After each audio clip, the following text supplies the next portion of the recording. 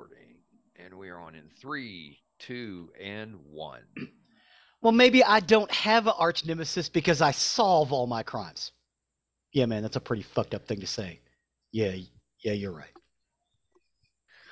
Welcome to another episode of Nerdery and Murdery, episode 122. Big 122. I'm Zig with your nerdery. And I'm Geoffrey with your Murdery. Welcome to another week of the ups and downs, the highs and lows, and the good and the bad, and the nerd and the murd. And we have once again in the house with us, Guestery, we have Keith. Welcome again, Keith. Hello. Hey, I don't remember if I told you that, and this is cool just to me. I don't remember if I told you this or not, but I talked about that I'm golfing and everything. One of the things that you need to have in your tool bag when you golf with other people is a ball marker. So in case you're in the way of somebody else, you mark where your ball is so they can golf over and blah blah blah blah. I don't have a specific one. You can just use a coin or anything like that. But I was teeing off on 9 one day, and I looked down. I saw something in the grass. I wasn't really sure what it was. Kind of brushed it with my club a little bit, and then bent down and picked it up. And somebody had dropped and left a ball marker that was Dallas Cowboys. Nice. So So you have a ball marker now. That's now mine. Yes. I hope they're not listening. Yeah. If they're listening, tough. They lost it. Yeah. And at no point did it occur to you to take it to the lost and found or anything like that. Just, Zero. We need to get you a BSG coin. That's what you need. Yeah, a little BSG coin. I'm happy with my Cowboys one. So, the other fun thing that's been going around with us, we're getting a pool. We're having a pool built in the backyard, and we've got the concrete down and everything. And I decided to just get in and walk around and see if it was good eye level or the height level and everything like that. And Loki was very confused that I was down in a hole. And so now he keeps looking at it, and I think he realizes, hey, I think there's supposed to be water in this. We got about 2 more weeks and it'll be done. Yay. So just in time for, the cold weather. Yes. Yeah, but down there you should be able to start swimming before any place else. Maybe? Oh yeah, probably March. Oh, nice. Okay. Yeah. The weather's very mild down here. We had a couple of cool days, at least for us, earlier in the week, or was it last week? It was either last week or earlier this week, where it was down in the 40s in the mornings and very, very windy. I mean, that Gulf wind is bitter when it's cold. I bet. So that, but we've been about in the 80s ever since. It's been really nice and sunny and things like that. So, but yeah, that's kind of the big things for me. Zig, you got anything? Not too much. Basically getting the kids to work and school and things of that nature. So, anything interesting going on in your life, Keith? Just playing with the band that I've been playing with. That's a lot of fun. Do tell. Still the symphony or like a No, house band? I quit the symphony, and now I'm playing with a brass band that's sort of a New Orleans second line style band. I'm playing sousaphone with them, and we just do community gigs around town. We're just an amateur band that pretty much anybody can join, and we do neighborhood parades and holiday music, and we had a fun gig for a big neighborhood thing on Halloween, and everybody dressed up in costumes and that kind of shit. Oh, wow. Oh, nice. That's cool. Yeah. That's cool. What's the band called? Blow Commotion. Blow Commotion. Yes. You heard it here, kids. If you're down in the Austin area, look for Blow Commotion. Yes. Speaking of music, one thing I was very excited about last night, I had been looking for this for a while, but I heard it was good, but I didn't want to pay to rent it or anything like that. But I just saw that Whiplash is now available on Netflix, and I'm really, really interested in watching that. Is that the one about roller derby with No, which No, it's the one about a symphony band. J.K. Simmons is the director, and from all the videos I've seen, he's kind of like really, really a big asshole. J.K. Uh, Simmons? great. No. I'll have Yeah. to check that out. I think Whiplash was nominated for an Academy Award. Yeah, That sounds right. I think Yeah, it won one. did it? Yeah. I'll look that up here in just a minute. So, No, but I'm thinking about that. Keith is right. The name of the roller derby movie was also called Whiplash, and it was great. Yeah. I was it? think, was it Whiplash or Whip It? Yeah, I'll have to look that up. But you know what? You may be right. It may be Whip It. Yeah. But that was a fun movie. Oh, Paul Reiser's in Whiplash too. Let's see. Awards. Where'd it go? Accolades. It was planned to compete in the Academy Awards for Best Original Screenplay, but announced it would be competing in adapted screenplay. J.K. Simmons did receive an award for Best Supporting Actor. And it received the award for Best Film Editing, Best Sound Mixing, and received a Grammy nomination. Oh, nice.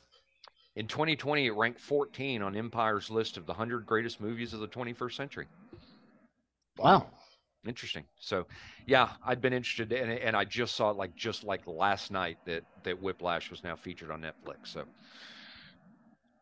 Well, probably thanks for the watch that recommendation. this We'll week. Yeah, definitely be checking that out. Yeah. awesome. Well, Zig, I will let you take over on the nerdery side of the house. Okie dokie. So today we're going to talk about Nerder.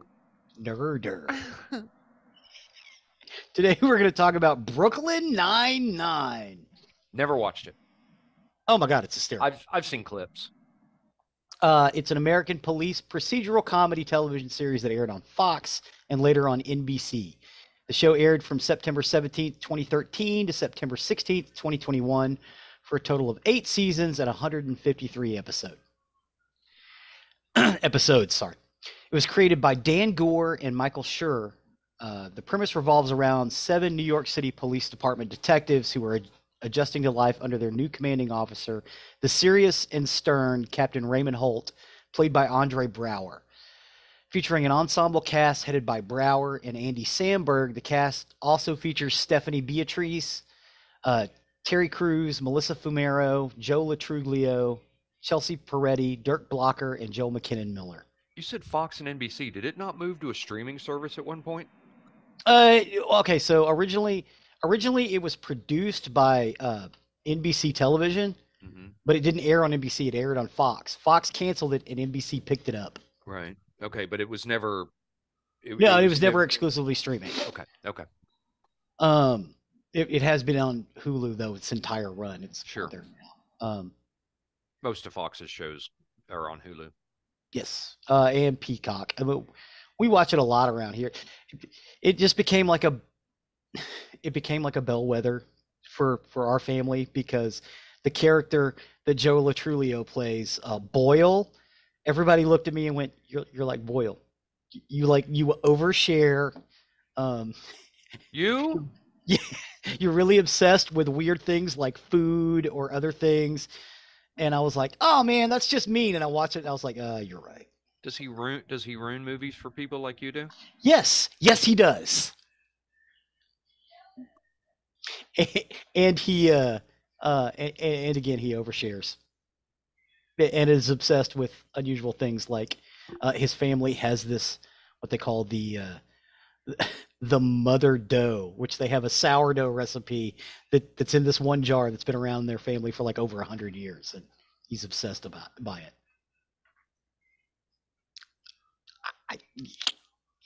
So yeah, that's how I got onto it because I wasn't that interested in it. First, I watched the first episode. I was like, well, Andre Braugher is pretty good, but I don't know. And it was a couple of years, and my wife Cree's like, "You're Boyle. You need to watch this." So I started watching it. I was like, "Oh my God, this is hysterical." But it's because it's an ensemble show. Plot really doesn't get in the way of it. It's mostly character character interplay. That's what the show's about, and Is I it like is that. it kind of like The Office where they go into every scene with just sort of an outline and they're pretty much just like making up dialogue on the fly? Yes, and no. They do have they have more dialogue written down beforehand because Dan Gore and Michael Schur are really good joke writers. Uh-huh. But yeah, there is a lot of ad libbing, and they'll shoot it a couple of different ways, or they were shooting it a couple of different ways. Stephanie Beatrice, her voice is actually very high, but she'd been doing a gig where she was basically a dance coach not a dance. I'm sorry, aerobics teacher. So she'd been screaming at people all day, at the top of her lungs. Come on, let's do it. So when she auditioned, her voice was really, really deep and husky. They loved it so much that she had to continue doing that voice. And what's funny is when you watch the episodes, you can tell when Stephanie Beatrice, homegirl, by the way, from San Antonio, gets cracked up because her voice goes up about 3 octaves. That's her natural speaking voice, the high voice, not the low voice. That's awesome. I had Yeah, no it's idea. really, really funny. Terry Crews plays a character called Terry Jeffords. He refers to himself in the third person through the whole series. Terry likes yogurt. Terry has to eat. It's really funny. Uh, Again, Joe Latrulio with the oversharing and stuff. A lot of these guys were not just actors, but a lot of them were associated with the state, like and Upright Citizens Brigade, like Joe Latrulio, Chelsea Peretti, Dirk Blocker, and Joel McKinnon Miller, who were featured and eventually became full-time cast members. Melissa Fumero is pretty much the only straight-up actor. All the rest of these people are comedians, either working with, again, Second City, the Groundlings, or the Upright Citizens Brigade. Dirk Blocker's the son of Dan Blocker, isn't he? I believe so. Yes, yes, yes, he And he is. looks like Dan Blocker. Yeah, from Bonanza. Yep. Joel McKinnon Miller is also an opera singer, and they bring that out all the time. He plays this disgusting old detective, and he just busts out with this beautiful operatic singing for no reason. Um, but it was originally produced as a single camera comedy. Fox originally ordered 13 episodes for its first season, eventually expanding it to 22 episodes. Brooklyn Nine-Nine premiered on September 17th, 2013, and on May 10th, 2018, Fox canceled the series after 5 seasons, and the very next day, NBC picked it up for a 6th season, and they went on to produce 6, 7, and 8 seasons. The 10-episode 8th and final season premiered on August 12th, 2021. The series has been acclaimed by critics. The first season won the Golden Globe Award for Best Television Series, Musical, or Comedy. And on the same night, Sandberg won the Golden Globe Award for Best Actor, Television Series, Musical, or Comedy. Brower has been nominated 4 times for Primetime Emmy Awards for Outstanding Supporting Actor in a Comedy Series and has twice won the Critics' Choice Television Awards for Best Supporting Actor in a Comedy Series. This series has also received particular praise for its portrayal of serious issues while retaining a sense of humor. For its portrayal of the LGBTQ plus people, the series won the 2018 GLAAD Media Awards for Outstanding Comedy Series. Writers and producers Michael Schur and Dan Gower, who had known each other since they were students at Harvard University and had collaborated on the sitcoms Parks and Recreation, conceived the idea to set a comedy in a police station, a setting they felt had been insufficiently used in television comedies since Barney Miller. They pitched the idea to produce the company for Universal Television, where Schur had a development deal. And although Universal signed on to produce the series, its parent company network NBC passed on airing it, and this is why it went to Fox. It did pretty well its first 4 or 5 seasons, and then again, Fox, if your series drops below a threshold, they just cancel you. They don't give you a second to spin out of it or get out of a storyline. Or Fox just completely fucks you like Firefly. Yeah. Yeah, I wouldn't want to put my show on Fox, but like I said, NBC, who was already producing, it's like, yeah, no, we'll run it, and the ratings went up after it moved to NBC. So Hmm. They were probably kicking themselves that they passed on it originally, and when the opportunity came around to get it back, they just jumped right on it. yeah, jumped right on it. Well, I mean, and they were already they were already producing it, so it's Yeah. not like they were going to lose that much money. Um, Now, the exterior view of the fictional 99th Precinct building was the actual 78th Precinct building in Brooklyn. If the 99th Precinct were real, it would be considered a Brooklyn police precinct, where numbers can theoretically range from 60 to 99. But no precinct has yet been assigned number 99, which remains reserved for future use. So they did some research on it. I thought that was nice. Like if there was a 99th precinct, it would be in Brooklyn, so Brooklyn 99 would be correct. But they don't have a 99 yet. And now they probably won't. Yeah, probably not. Brooklyn 99. Um. So yeah, I mean, the thing about this series mostly, it's really funny. There's a bunch of inside jokes. Andre Brower plays this straight-laced, very serious super cop, um, who is married to a professor of history. Um, he's very out and proud. However, he also speaks in a monotone most of the time, and 90% of the humor is Andre Brower talking like this. Really, really funny. I know it doesn't seem it, but it seems like there are times when the cast is trying to make him crack a smile, and you can tell that's what they're doing, and they'll just spin off from there. And when you catch him smiling, you just like, okay, yeah, they got him there.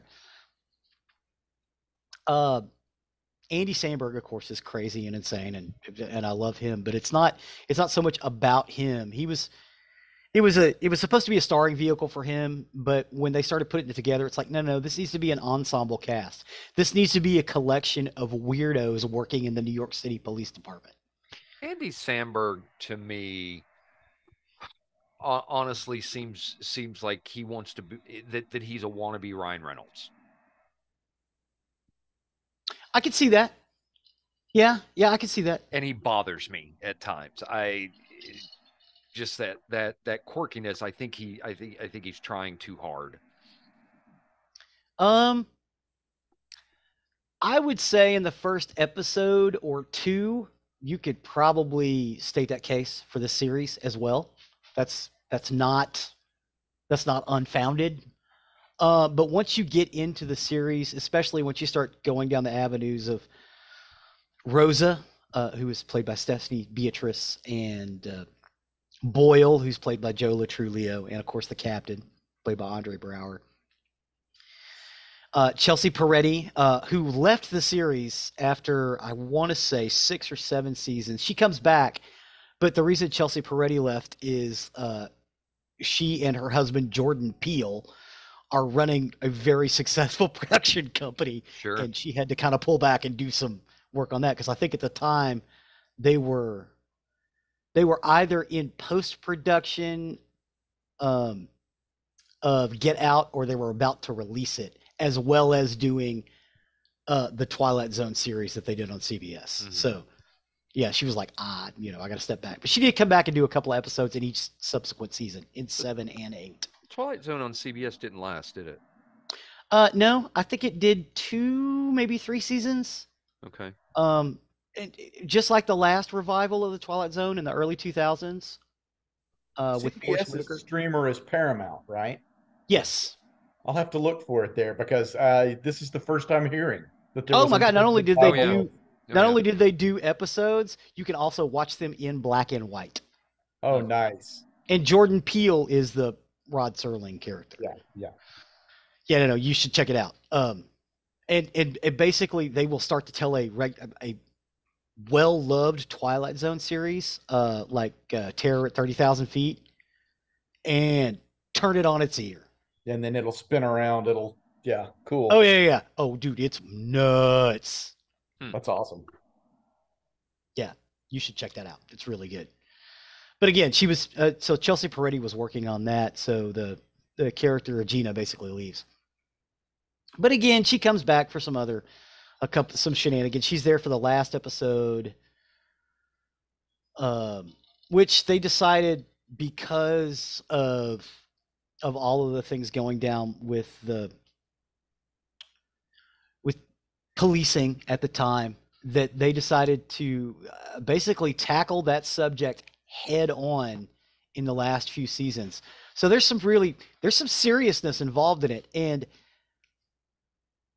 in season 6, 7, and 8, you get more of that, which to me makes it feel a little more like Barney Miller, because Barney Miller was very serious when it needed to be serious. Mm-hmm. Oh yeah. Barney Miller was also hysterically funny Right. because of that. Was Barney Miller a Norman Mailer show, like All in the Family and a couple of others? No, Because no, those were the groundbreaking sitcoms of the 70s that yes, were not afraid to just run straight face on into problems of society of the day. And so that's what that reminds me of when yeah. you say that. No, Yeah. it was not. It was created by Danny Arnold and Theodore Flicker Flicker. and Noam Pitkin. Barney Okay. Miller was, but it was not produced by the All in the Family grab bag, as it were. I mean, they produced a bunch of series, but this was not one of them, or Barney Miller was not one of them. But it was in that same vein. It was like, okay, we need to do something really funny, but since it's a police precinct that's constantly being underfunded, we need to talk about that, and they did, and it got serious. Brooklyn Nine-Nine does that too. Not as serious. Like, none of the characters die, which is not the case in Barney Miller. We Several of the characters died in Barney Miller. Oh, I say several. I know of at least two. Right. Um, One because the actor wanted to leave, and one because the actor actually died. Uh, Nothing that serious, but yeah, Brooklyn Nine-Nine kind of kind of threads that needle pretty well in season 6, 7, and 8. Um, and again, it's hysterical. I would recommend it to anybody. You should go check it out. Maybe skip the first 2 episodes. Go with Hmm. episode 3 on. Really, really funny, good, weird character studies, which is what you want you know, in a procedural, because it takes that police procedural idea and it kind of turns it on its ear a little bit, which Hmm. is what I liked about Barney Miller and is what I like about Brooklyn Nine-Nine.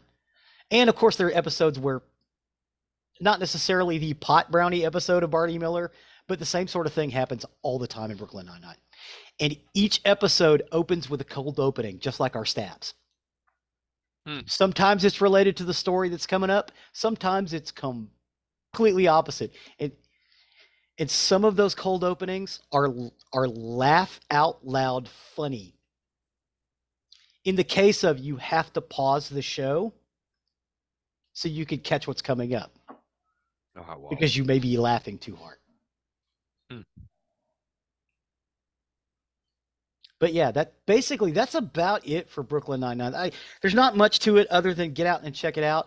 I've added a bunch of episodes and a bunch of shorts and things to our YouTube playlist so you can see what I'm talking about, particularly with Andre Brower and Terry Crews, Stephanie Beatrice, Melissa Fumero, Joe Latrilio. Just a really funny ensemble cast. Like I said, clips from time to time have appeared in my Facebook feeds, and so I've seen clips, but I've never actually watched an episode. Oh yeah, you should check it out. Like I said,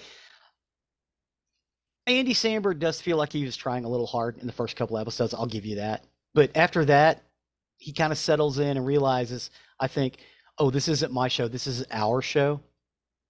And Joe Latrulio and Dirk Blocker, to a lesser extent, can just steal a whole freaking scene. Just Hmm. just doing what they're doing what's written, and just take it over. And it's brilliant and funny and weird at the same time. Interesting. Yeah, and if you like Barney Miller, you're gonna love this because it's the same sort of show. Well, and I was just about to say, with Keith bringing up the Norman Mailer and we talk about Barney Miller and whatnot, here's an idea for you for an episode. Um, top 5 or top 10 comedies from the 70s, Okay. comedy TV shows. Yeah, I think that would be interesting if we covered those. sounds like a plan. Here's speaking of that family of shows. I believe that Maud was a spinoff of Yes. either All in the All in the Family. Yeah, I thought so. So did you know that in the 70s there was an episode of Maud where she got an abortion? Yep. Yes. And Yep. it's like, what? I had Yes. no idea. One of I the just learned that recently. Oh And yeah, I'm like, it was highly controversial. Yeah. No doubt. You think? Yeah. Yeah. N1 B. Arthur the Emmy, I do believe. Yes. Yeah. Yeah, and then Good Times was a spinoff of Maude. Mm-hmm. Oh yeah. Yep. Yeah. And the Jeffersons was also a spinoff of one of them, wasn't it? All in the All in Family. the Family. Yeah. So yeah, there was like a whole ecosystem. It was the Mailer television universe. That's right. You had The All bunker. of the Family, you had Yeah. the Jeffersons, you had Maude, you had Good Times, you had Gloria, you you had Florence, which was a spinoff and only lasted like 3 episodes. Really funny though. Archie's Place. Archie Bunker's Place. Yep. And there's one more that I'm missing. I thought Gloria was hysterical, but it didn't last but like I think a season. Yeah. Yeah, I think you're right. Well, awesome. Thanks for another trip with another TV series. Very much appreciate that. 9-9. Thank you. With that, we'll step over to the murdery side of the house. Murder. For today, I got my information off All That's Interesting, Wikipedia, the U.S. Sun, and Ranker. And this is the story of Joseph Metheny. Joseph Metheny. Gore warning ahead. Oh, no. The police only connected him to 3 murderers, but Joseph Roy Metheny claimed to have slaughtered a total of 13 victims, some of whom he allegedly turned into patties that he sold to unwitting customers on the Baltimore roadside. Oh, no. He made people into hamburgers? Uh-huh. Yep. In 1996, Joe Metheny made headlines when he was charged for multiple murders and admitted to cooking his victims' flesh, earning him the nickname the Cannibal. When the police arrested Joe for assault in December of 96, they expected him to put up a fight. The 6'1", 450-pound lumber worker had apparently had a tendency to fly off the handle. And at the very least, they expected some resistance, but what they didn't expect to hear was a detailed and upfront confession, the brutality of which shocked police, especially when Metheny added, quote, "I'm a very sick person." Oh. In his confession, Metheny described to police how he viciously raped, murdered, and dismembered sex workers and people who were homeless. However, these victims just served as a substitute for his one intended victim, his runaway girlfriend. Then Metheny confessed to his most disturbing crimes, that not only did he eat some of the victims' flesh himself, but he served it to other unknowing people as well. Joe Metheny had always been rough. He was born on March 2nd, 1954 in Baltimore, Maryland, where he ultimately lived most of his life. He endured a childhood of neglect with an absent alcoholic father and a mother forced to work extra shifts to support her 6 children. They lived in Essex near Baltimore, and his father was killed in a car accident when Metheny was 6 and he suffered depression. Joe Metheny said that his parents often sent him to live with other families in foster-like arrangements. Metheny often claimed that his mother was dead. He said that they were somewhat poor and she had to work hard as a waitress, barmaid, and food truck driver, but she had provided her children with a normal family life and the children had never gone hungry or been put into homes of other families that Metheny had claimed. His mother did say that Metheny was an above-average student, always polite, not mean as a child. She said that, quote, "He was smart and had a good childhood. If he was neglected, it was his own fault. He had a pretty good home." Not many details are known about his younger years, but his mother says he joined the Army in 1973 when he was 19. She said that he had served in Germany, although he claimed that he had served a tour in Vietnam and had become addicted to heroin while in an artillery unit there. His mother said she had no recollection of him serving in Vietnam, and the circumstances of his service were reported as unverified in press reports, uh, because at the time that he would have been there, American involvement in Vietnam had already ended. Metheny seldom contacted his mother after he joined the Army. She said he just kept drifting further and further away. I think the worst thing that ever happened to him was drugs. It's a sad, sad story. Once he left the Army, Joe worked blue-collar jobs in lumber yards and as a truck driver, but it's hard to tell fact from fiction in his confession. Some news reports stated his first killing took place in 1994, while he claimed his killing spree actually started in 1976. Furthermore, the number of victims he admitted to killing fluctuated over the years. For instance, he claimed in 1995 he murdered 5 people within the span of 7 hours, but a lack of evidence led to confusion as to whether or not Metheny did commit all those murders in such a short time span. In 1994, Joe was living with his girlfriend and their 6-year-old son in South Baltimore. Joe was ironically known as Tiny in the 90s. Again, he was 6'1", large framed, and he weighed 450 pounds. He had been spending time in bars, living with bands of homeless men in makeshift camps in South Baltimore, and spending nearly all of his money on crack cocaine, heroin, and liquor. And with his job as a truck driver, he was on the road for long stints at a time.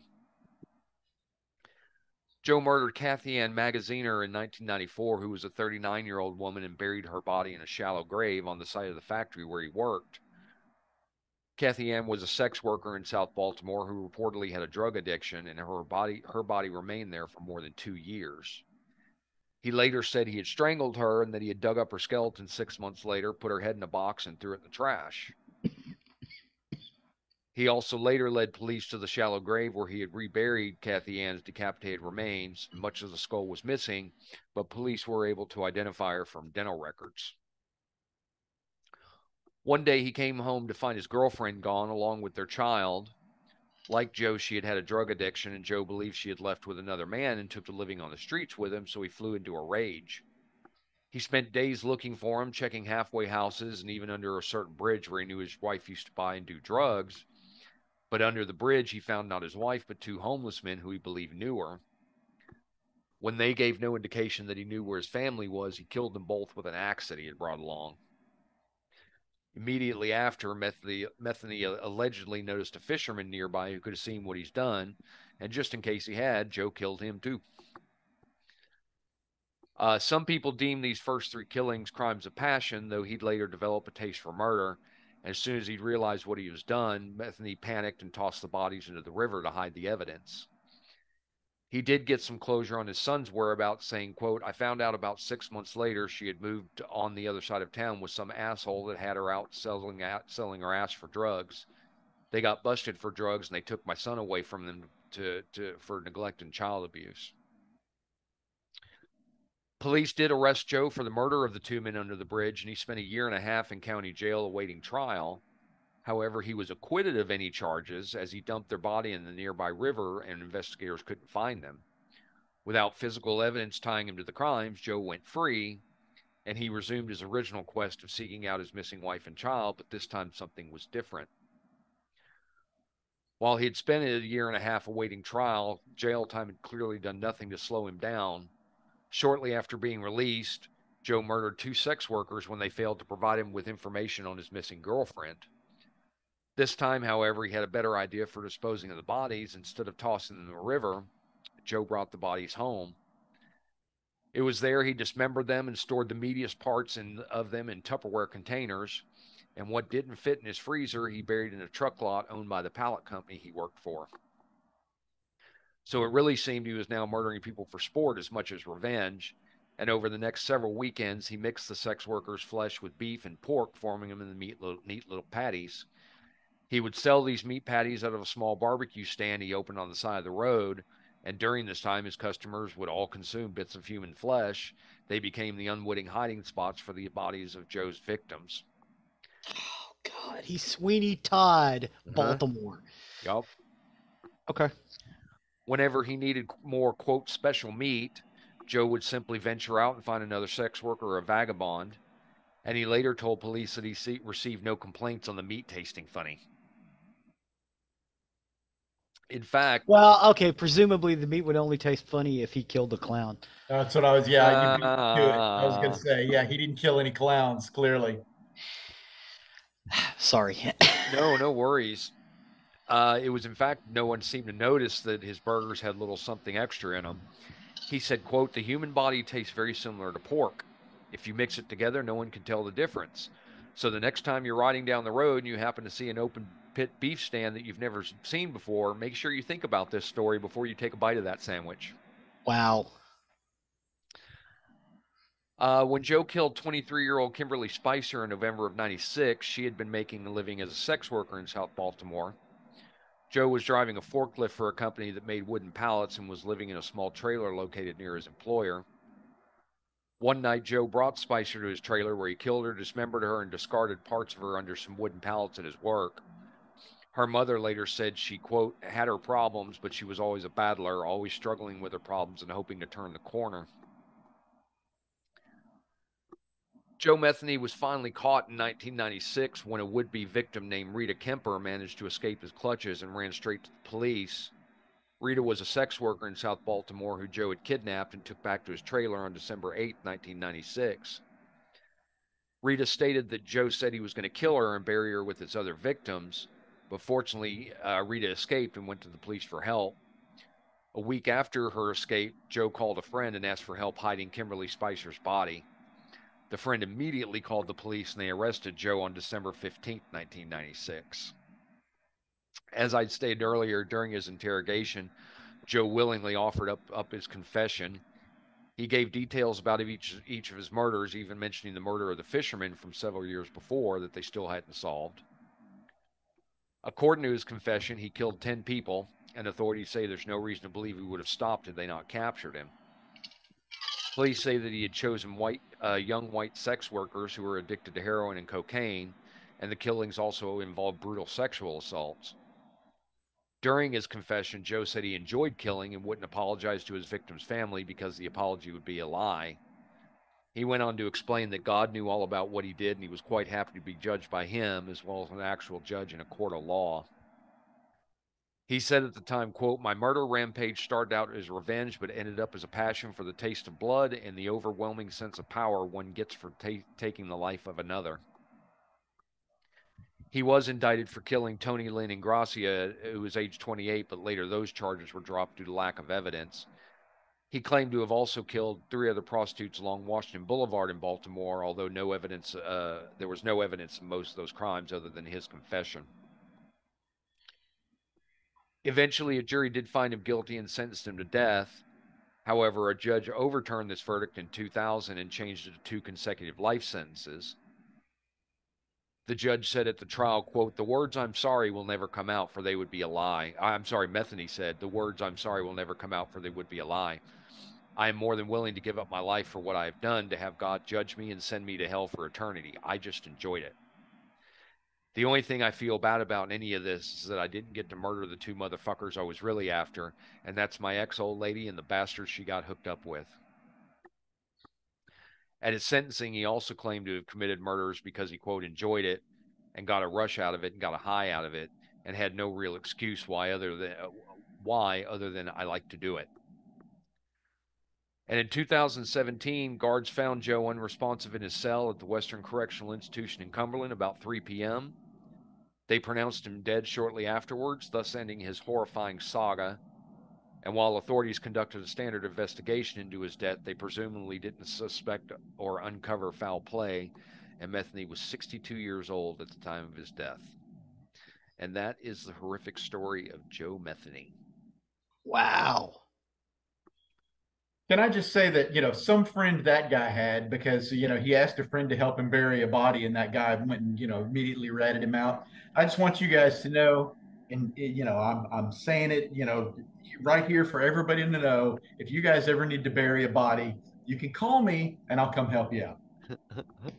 That's the kind of friends we are, bro. And that's recorded for posterity if he ever has to make a confession. That's right. That's awesome. Well, thanks for taking that journey with me, Keith. We appreciate you coming on West again. Side forever, baby. You are welcome on anytime you want. We've got lots of good stuff that we've got coming up that are going to be interesting. I'm most interested right now in the hairband episode we're going to be doing. I'm very interested in that one. 26 and 27. Yep, yep. We That's do the have some schedule. other musical episodes coming up. 123 is our top five, what we think of as our top five comedies. 124 is three albums by the Dead Milkmen. And our exclusive number 15 is going to be New Jack City. So you actually have two playlists to listen to before we get on that. Sorry. Right. Right. Yeah, that'll be cool. So anytime you want to join, just let us know. Definitely let you know what our recording schedule is. You can just pop on anytime you want. Yeah. That'll take us to the Awesome. end of another recording week. As always, you can find us on nerderymurdery.com. That's the hub, our website where you can find more information about us, find links to the things we talk about, as well as pictures of the stuff we talk about. Plus, you can find the link to our YouTube that Zig very often updates. Yes, we like to put out an episode or a playlist for every single episode. And this video eventually will be part of said episode when it airs, or said playlist when it airs. Awesome. Appreciate all the work you do on that. You can also find the link to our merchandise where if you wish to show off your Nerdery Murdery fandom, please do consider purchasing something there. And you can also find the link to our Patreon where if you wish to become a donor to the show, help us with the costs of keep us on the air, the stuff from the merchandise and our patrons. Definitely do not go to our luxurious cars, our luxurious vacations, and our luxurious homes that we don't own. Don't own or don't take. Please and thank you. Please and thank you. And last but not least, please don't forget to leave a 5-star review wherever you can. It really helps us and helps others find our content that may be looking for the stuff that we're talking about. So with that, I have been Zig with your nerdery. and I'm Geoffrey with your murdery. Cue the music.